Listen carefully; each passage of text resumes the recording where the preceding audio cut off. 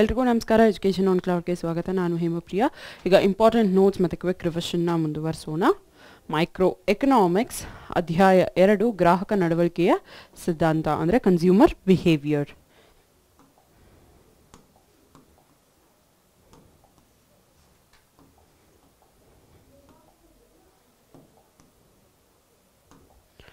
ಗ್ರಾಹಕ ಅಂತಿಮ ಸರಕುಗಳು ಅಥವಾ ಸೇವೆಗಳನ್ನು ಪರಿಗಣಿಸಲು ಬಳಸುವ ಆರ್ಥಿಕ ಏಜೆಂಟ್. ಗ್ರಾಹಕ ಅಂದರೆ ಯಾರು ಫೈನಲ್ ಕನ್ಸಂಪ್ಷನ್ ಮಾಡ್ತಾರೋ, ಅಂದರೆ ಗೂಡ್ಸ್ ಆ್ಯಂಡ್ ಸರ್ವಿಸಸ್ನ ಯಾರು ಕನ್ಸ್ಯೂಮ್ ಮಾಡ್ತಾರೋ ಅವ್ರನ್ನ ಗ್ರಾಹಕ ಅಂತ ಕರಿತೀವಿ. ಉಪಯುಕ್ತತೆ ಸರಕುಗಳು ತೃಪ್ತಿಕರ ಶಕ್ತಿಯನ್ನು ಬಯಸುತ್ತದೆ. ಉಪಯುಕ್ತತೆ ಅಂದರೆ ಯಾವುದೇ ಒಂದು ಗೂಡ್ಸ್ ನಮಗೆ ಸಂಪೂರ್ಣ ತೃಪ್ತಿ ಮತ್ತು ಶಕ್ತಿಯನ್ನು ಕೊಡುತ್ತೋ ಅದರ ಬಯಕೆಯನ್ನು ನಾವು ತಗೊಳ್ಳುವುದು ಉಪಯುಕ್ತತೆ.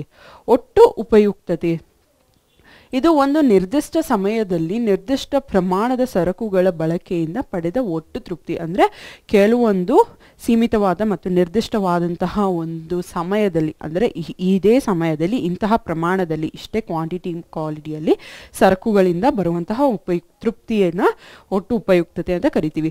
ಬೇರೆ ರೀತಿಯಲ್ಲಿ ಹೇಳುವುದಾದರೆ ಇದು ಕನಿಷ್ಠ ಉಪಯುಕ್ತತೆಯ ಒಟ್ಟು ಮೊತ್ತವಾಗಿದೆ. ಅಂದರೆ ಮಿನಿಮಮ್ ಉಪಯುಕ್ತತೆಯ ಟೋಟಲ್ ಮೊತ್ತವಾಗಿರುವುದನ್ನು ನಾವು ಒಟ್ಟು ಉಪಯುಕ್ತತೆ ಅಂತ ಕರಿತೀವಿ. ಮಾರ್ಜಿನಲ್ ಯುಟಿಲಿಟಿ ಅಂದ್ರೆ ಏನು? ಇದು ಸರಕುಗಳ ಹೆಚ್ಚುವರಿ ಘಟಕದ ಬಳಕೆಯಿಂದ ಉಂಟಾಗುವ ಒಟ್ಟು ಉಪಯುಕ್ತತೆಯ ಬದಲಾವಣೆಯಾಗಿದೆ.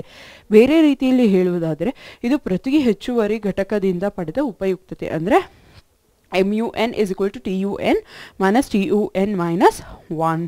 ಸೊ ಇವಾಗ ಮಾರ್ಜಿನಲ್ ಯುಟಿಲಿಟಿ ಅಂದರೆ ಒಂದಕ್ಕಿಂತ ಹೆಚ್ಚು, ಅಂದರೆ ಹೆಚ್ಚುವರಿ ಪ್ರಮಾಣದಲ್ಲಿ ನೀವು ಯಾವುದೇ ಒಂದು ಗೂಡ್ಸ್ನ ನೀವು ಸರಕುಗಳನ್ನ ಹೆಚ್ಚುವರಿಯಾಗಿ ನೀವು ಬಳಕೆ ಮಾಡುವಂತಹದನ್ನು ನಾವು ಮಾರ್ಜಿನಲ್ ಯುಟಿಲಿಟಿ ಅಂತ, ಅಂದರೆ ಮೋರ್ ಆಫ್ ಅಡಿಷನಲ್ ಯೂನಿಟ್ಸ್.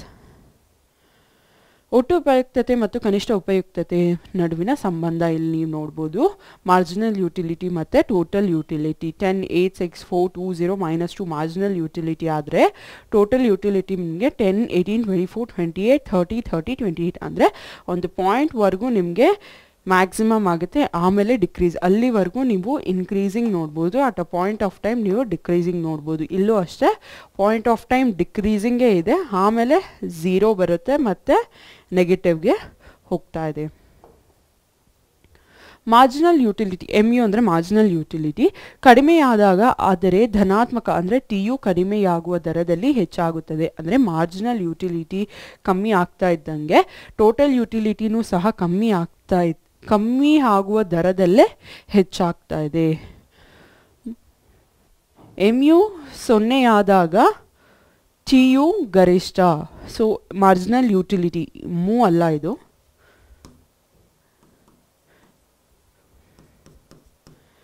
ತಪ್ಪಾಗಿದೆ.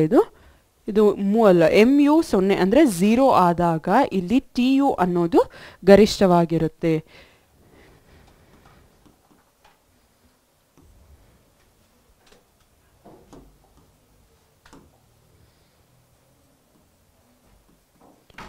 ಇದು MU,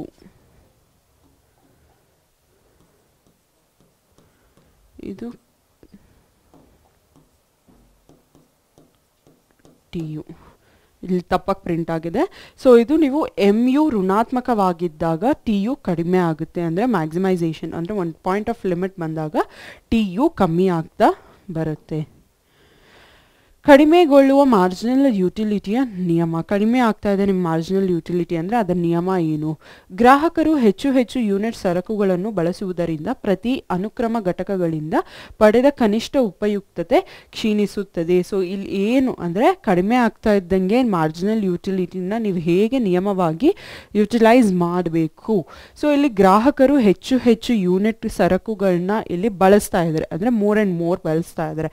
ಅದಕ್ಕೆ ಘಟಕದಲ್ಲಿ ಪಡೆಯುವಂತಹದ್ದು ನೀವು ಕನಿಷ್ಠ ಉಪಯುಕ್ತತೆ. ಇದು ಬೇಡಿಕೆಯ ಕಾನೂನಿನ ಆಧಾರ, ಇದು ಲಾ ಆಫ್ ಡಿಮ್ಯಾಂಡ್ಗೆ ಆಧಾರವಾಗಿದೆ. ಗ್ರಾಹಕರ ಬಂಡಲ್ ಇದು 2 ಸರಕುಗಳ ಪರಿಣಾಮಾತ್ಮಕ ಸಂಯೋಜನೆಯಾಗಿದ್ದು ಗ್ರಾಹಕರು ನೀಡಿದ ಆದಾಯದಿಂದ ಖರೀದಿಸಿದೆ. ಸೊ ಗ್ರಾಹಕರ ಆದಾಯ ಏನಿದೆ ಅವರ ಆದಾಯಕ್ಕೆ ಸಂಬಂಧಪಟ್ಟು ಅವರ ಆದಾಯದ ಮೇಲೆ ಅವರು ಏನು ಪರ್ಚೇಸ್ ಮಾಡ್ತಾರೆ, ಸಂಯೋಜಿತವಾಗಿ ಯಾವ ಪರಿಣಾಮದಲ್ಲಿ ಅವರು ಪರ್ಚೇಸ್ ಮಾಡ್ತಾರೆ, ಗ್ರಾಹಕರ ಬಂಡಲ್ ಬರುತ್ತೆ. ಈಕ್ವಿ ಮಾರ್ಜಿನಲ್ ಯುಟಿಲಿಟಿ ಕಾನೂನು. ಈಕ್ವಿ ಮಾರ್ಜಿನಲ್ ಯುಟಿಲಿಟಿ ಏನಿದೆ ಅಂತ ನೋಡೋಣ. ಲಾ ಆಫ್ ಈಕ್ವಿ ಮಾರ್ಜಿನಲ್ ಯುಟಿಲಿಟಿ ಅಂತ ಕರಿತೀವಿ. ಗ್ರಾಹಕನು ತನ್ನ ಆದಾಯವನ್ನು ವಿವಿಧ ಸರಕುಗಳ ಮೇಲೆ ಖರ್ಚು ಮಾಡಿದಾಗ, ಅಂದರೆ ಗ್ರಾಹಕನ ಇನ್ಕಮ್ ಏನಿದೆ ಅವನು ವಿವಿಧ ರೀತಿಯಲ್ಲಿ ಅವನು ಖರ್ಚು ಮಾಡಿರ್ತಾನೆ. ಅವನು ಸಮತೋಲನವನ್ನು ಪಡೆಯುತ್ತಾನೆ ಅಥವಾ ಆ ಸಮಯದಲ್ಲಿ ತನ್ನ ತೃಪ್ತಿಯನ್ನು ಗರಿಷ್ಠಗೊಳಿಸುತ್ತಾನೆ. ಸೊ ಅವನು ಈಕ್ವಾಲಿಟಿನ ತಗೊಂಡ್ಬರ್ತಾನೆ ಅಥವಾ ಮ್ಯಾಕ್ಸಿಮೈಸೇಷನ್ ಮಾಡ್ತಾನೆ. ಅಲ್ಲಿ ಕನಿಷ್ಠ ಉಪಯುಕ್ತತೆ ಮತ್ತು ವಿವಿಧ ಸರಕುಗಳ ಬೆಲೆಯ ನಡುವಿನ ಅನುಪಾತವು ಸಮಾನವಾಗಿರುತ್ತದೆ. ಸೊ ಇಲ್ಲಿ ವಿವಿಧ ಅಂದರೆ ಡಿಫ್ರೆಂಟ್ ಗೂಡ್ಸ್ ಮೇಲೆ ಏನು ಕಾಣಿಸುತ್ತೆ ನಿಮಗೆ ಅನುಪಾತನೂ ಸಹ ಸಮಾನವಾಗಿರುತ್ತೆ ಮತ್ತು ಅದು ಪ್ರತಿಯಾಗಿ ಸಮಾನವಾಗಿರುತ್ತದೆ. ಹಣದ ಕನಿಷ್ಠ ಉಪಯುಕ್ತತೆ. ಸೊ ಇಲ್ಲಿ ನಾವು ಹಣವನ್ನು ಹೇಗೆ ಕನಿಷ್ಠವಾಗಿ ಉಪಯುಕ್ತಗೊಳಿಸ್ತೀವಿ. ಬಜೆಟ್ ಸೆಟ್ ಅಂದರೆ ಏನು? ಇದು ಗ್ರಾಹಕನು ತನ್ನ ನೀಡಿದ ಆದಾಯದಿಂದ ಚಾಲ್ತಿಯಲ್ಲಿರುವ ಮಾರುಕಟ್ಟೆ ಬೆಲೆಗಳಲ್ಲಿ ಖರೀದಿಸಬಹುದಾದ ಆ ಬಂಡಲ್ಗಳ ಪರಿಣಾಮಾತ್ಮಕ ಸಂಯೋಜನೆಯಾಗಿದೆ. ಅಂದರೆ ಇವಾಗ ಸಪೋಸ್ ನಿಮ್ಮ ಹತ್ರ ಒಂದು 100 ರೂಪಾಯಿ ಇದೆ. ಸೊ ನಿಮ್ಮ ಹತ್ರ ಇರುವಂತಹ ಒಂದು 100 ರೂಪಾಯಿ ಮಾರ್ಕೆಟ್ನಲ್ಲಿ ಬರುವಂತಹದ್ದು ಏನಿದೆ ಅಂದರೆ ಮಾರ್ಕೆಟ್ನಲ್ಲಿ ಇರುವಂತಹ ಒಂದು ಪ್ರೈಸ್ ಏನಿದೆ. ಇವಾಗ ಸಪೋಸ್ ನೀವು ಮಾವಿನ ಹಣ್ಣು ತೊಗೊಂಡ್ರೆ 50 ರೂಪಾಯಿ ಇದ್ದರೆ 50 ರೂಪಾಯಿ ಕೊಟ್ಟು ತೊಗೊಳ್ತೀರಾ. ಸೊ ನಿಮ್ಮ ಆದಾಯ ಮತ್ತು ಮಾರ್ಕೆಟ್ ಬೆಲೆಗೆ ಕೊಟ್ಟು ನೀವು ತೊಗೊಂಬರೋ ಬಂಡಲ್ಗಳು ಬಜೆಟ್ ಸೆಟ್ ಅಂತ ಕರಿತೀವಿ. ಗ್ರಾಹಕ ಬಜೆಟ್ ಇದು ಗ್ರಾಹಕನ ನೈಜ ಕೊಳ್ಳುವ ಶಕ್ತಿಯನ್ನು ಹೇಳುತ್ತದೆ. ಅಂದರೆ ಗ್ರಾಹಕನಿಗೆ ನಿಜವಾಗ್ಲೂ ಅವನಿಗೆ ಅವನ ಕೇಪಬಿಲಿಟಿ ಇದೆಯಾ ಅದನ್ನು ಪರ್ಚೇಸ್ ಮಾಡೋದಕ್ಕೆ.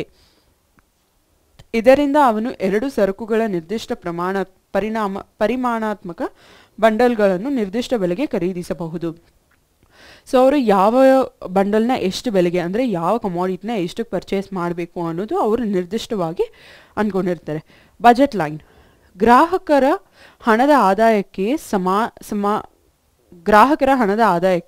ಸಮನಾದ ಮೊತ್ತವನ್ನು ವೆಚ್ಚ ಮಾಡುವ ಎಲ್ಲ ಬಂಡಲ್ಗಳ ಚಿತ್ರಾತ್ಮಕ ಪ್ರಾತಿನಿಧ್ಯವು ನಮಗೆ ಬಜೆಟ್ ಲೈನ್ ಅನ್ನು ನೀಡುತ್ತದೆ. ಸೊ ಅವರ ಹಣದ ಆದಾಯದ ಮೇಲೆ ಏನು ಸಮಾನವಾಗಿರುತ್ತೋ ಅದರ ಓವರಾಲ್ ಎಕ್ಸ್ಪೆನ್ಸಸ್ ಏನು ಎಲ್ಲ ಬಂಡಲ್ಗಳ ಮೇಲೂ ಸಹ ಬೀರುತ್ತೆ. ಸೊ ಅದನ್ನು ನಾವು ಚಿತ್ರಾತ್ಮಕವಾಗಿ ಏನು ಪ್ರಾತಿನಿಧ್ಯಗೊಳಿಸ್ತೀವೋ ಅದನ್ನು ನಾವು ಬಜೆಟ್ ಲೈನ್ ಅಂತ ಕರಿತೀವಿ. ಏಕತಾನತೆಯ ಪ್ರಾಶಸ್ತ್ಯಗಳು ಯಾವುದೇ 2 ಬಂಡಲ್ಗಳ ನಡುವೆ ಒಂದು ಬಂಡಲ್ ಒಂದಕ್ಕಿಂತ ಹೆಚ್ಚು ಸರಕುಗಳು ಹೊಂದಿರುವಾಗ ಗ್ರಾಹಕರ ಆದ್ಯತೆಗಳು ಏಕನಾತನೆ ಎಂದು ಕರೆಯಲಾಗುತ್ತದೆ. ಅಂದರೆ ಸಪೋಸ್ ನಿಮ್ಮ ಹತ್ರ 2 ಕ್ವಾಂಟಿಟಿ 2 ಟೈಪ್ ಆಫ್ ಗೂಡ್ಸ್ ಇದೆ. 2 ಟೈಪ್ ಆಫ್ ಗೂಡ್ಸಲ್ಲಿ ಇವಾಗ ಒಂದು ಟೈಪ್ ಆಫ್ ಗೂಡ್ ಒಂದಕ್ಕಿಂತ ಹೆಚ್ಚಾಗಿದೆ ಅಂದರೆ ಆಗ ನೀವು ಏಕತಾನತೆಯ ಪ್ರಾಶಸ್ತ್ಯ ಅಂತ ಹೇಳ್ತೀವಿ. ಮತ್ತು ಅದು ಅವರಿಗೆ ಹೆಚ್ಚಿನ ಮಟ್ಟದ ತೃಪ್ತಿಯನ್ನು. ಸೊ ಇವಾಗ ಒಂದಕ್ಕಿಂತ ಇನ್ನೊಂದು ಜಾಸ್ತಿ ಇದೆ, ನೀವು ಯಾವ ಆದ್ಯತೆಗೆ ನೀವು ಕಳಿಸ್ಕೊಳ್ತಾ ಇದ್ರು ಅಂತಹದಕ್ಕೆ ಮಾತ್ರ ನೀವು ಹೆಚ್ಚಿನ ಆದ್ಯತೆಯನ್ನು ನೀಡ್ತೀರಾ. ಸೊ ಅಲ್ಲಿ ನಿಮಗೆ ಯಾವ ತರಹದ ಪ್ರಿಫರೆನ್ಸ್ ಬೇಕು, ಯಾವ ಗೂಡ್ಗೆ ನೀವು ಆದ್ಯತೆ ನೀಡಬೇಕು ಅನ್ನೋದು ಸಹ ಅಲ್ಲಿ ಅಂತಹ ಒಂದು ಗೂಡ್ಗೆ ನೀವು ಆದ್ಯತೆ ಕೊಟ್ಟು ಅಲ್ಲಿ ನೀವು ಹೆಚ್ಚುವರಿ ಸರಕುಗಳನ್ನು ಸಹ ಪರ್ಚೇಸ್ ಮಾಡಿರ್ತೀರ. ಆಗ ನಿಮಗೆ ಅದು ಅವರನ್ನ ಹೆಚ್ಚಿನ ಮಟ್ಟದ ತೃಪ್ತಿ ಅವರಿಗೆ ಹೌದು ಮ್ಯಾಕ್ಸಿಮೈಸ್ ಲೆವೆಲಲ್ಲಿ ಅವ್ರಿಗೆ ತೃಪ್ತಿಯನ್ನು ಸಹ ಕೊಡುತ್ತೆ. ಬಜೆಟ್ ಸಾಲಿನಲ್ಲಿ ಬದಲಾವಣೆ. ಬಜೆಟ್ ಸಾಲಿನಲ್ಲಿ ನೀವು ಏನೇನು ಬದಲಾವಣೆಗಳನ್ನು ಕಾಣಬಹುದು. ಗ್ರಾಹಕರ ಆದಾಯದಲ್ಲಿನ ಬದಲಾವಣೆ ಮತ್ತು ಸರಕುಗಳ ಬೆಲೆಯಲ್ಲಿನ ಬದಲಾವಣೆಯಿಂದಾಗಿ ಸಮಾನಾಂತರ ಶಿಫ್ಟ್. ಸೊ ಈ ಗ್ರಾಹಕರ ಆದಾಯ ಅಂದರೆ ಇವಾಗ ಇನ್ಕಮ್ ಅನ್ನೋದು ಯಾರಿಗೂ ಒಂದೇ ರೀತಿ ಇರಲ್ಲ ಅಲ್ವಾ.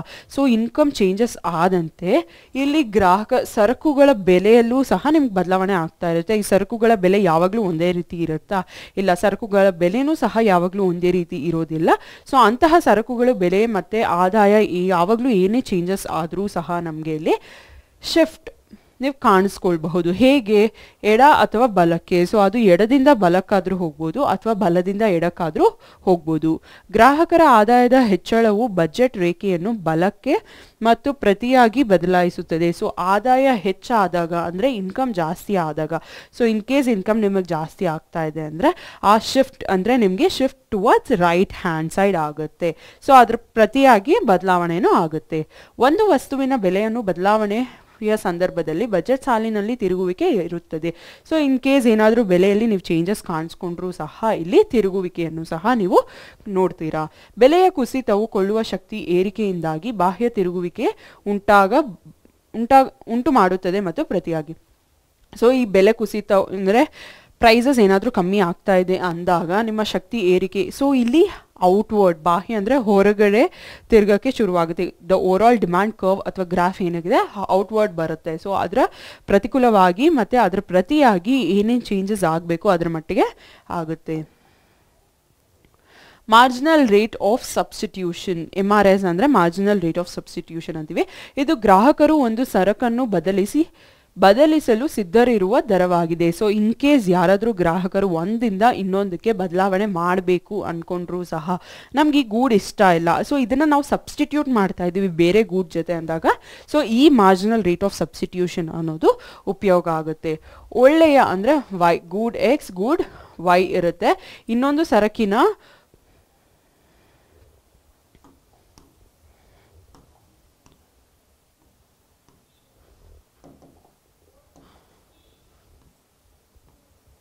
ಇದು ಗೂಡ್ Y ಗೂಡ್ X, ಇನ್ನೊಂದು ಸರಕಿನ ಒಂದು ಘಟಕವನ್ನು ಪಡೆಯಲು, ಅಂದರೆ ಇವಾಗ ಸಪೋಸ್ ನೀವು ಶಿಫ್ಟ್ ಮಾಡ್ತಾ ಇದ್ದರೆ ಯಾವುದೇ ಒಂದು ಸರಕಿನ ಚೇಂಜಸ್ ತೊಗೊಂಬಂದರೂ ಸಹ ಇಲ್ಲಿ ನೀವು ಆ ಚೇಂಜಸ್ನ ಕಾಣಬಹುದು.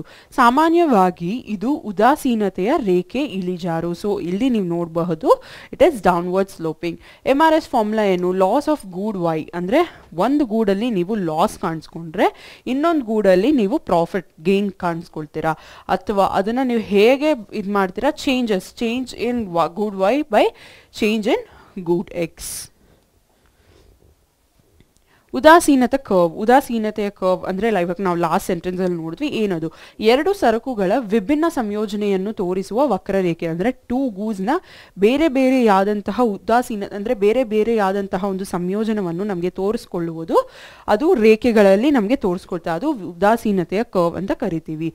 ಪ್ರತಿ ಸಂಯೋಜನೆಯು ಗ್ರಾಹಕರಿಗೆ ಒಂದೇ ಮಟ್ಟದ ತೃಪ್ತಿಯನ್ನು ನೀಡುತ್ತದೆ. ಹೌದು, ಇವಾಗ ಏನು ಸಂಯೋಜನೆ ನೀವು ನೋಡಿದ್ರೋ ಸೊ ಪ್ರತಿಯೊಂದು ಸಂಯೋಜನೆ ಸಹ ನಿಮಗೆ ಅದೇ ರೀತಿಯಾದಂತಹ ಒಂದು ಸ್ಯಾಟಿಸ್ಫ್ಯಾಕ್ಷನ್ ಲೆವೆಲ್ ಅಂದರೆ ಒಂದೇ ಮಟ್ಟದ ತೃಪ್ತಿಯನ್ನು ನೀಡುತ್ತೆ. ಐಸಿಯ ಗುಣಲಕ್ಷಣಗಳು. ಐಸಿ ಅಂದರೆ ಏನು? ಇಂಡಿಫರೆನ್ಸ್ ಕರ್ವ್, ಉದಾಸೀನತೆಯ ಕರ್ವ್ ಅಥವಾ ರೇಖೆ ಅಂತ ಏನು ಹೇಳಿದ್ವಿ ಅದು ಐಸಿ. ಉದಾಸೀನತೆಯ ವಕ್ರಾಕೃತಿಗಳು ಋಣಾತ್ಮಕವಾಗಿ ಇಳಿಜಾರಾಗಿವೆ, ಅಂದರೆ ಡೌನ್ವರ್ಡ್ ಸ್ಲೋಪಿಂಗ್, ಎಡದಿಂದ ಬಲಕ್ಕೆ ಕೆಳಕ್ಕೆ ಇಳಿಜಾರಾಗಿದೆ.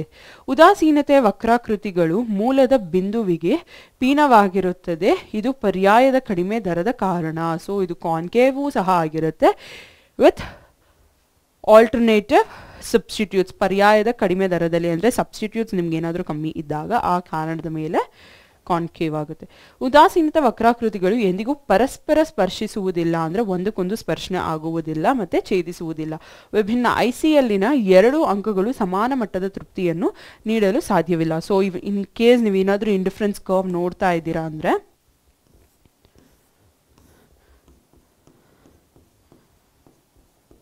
So IC1, IC2, IC3, indifference curve 1, indifference curve 2, indifference curve 3 ಅಂತ ನೀವು ಏನು ನೋಡ್ತಾ ಇದ್ದೀರಾ ಇಲ್ಲಿ.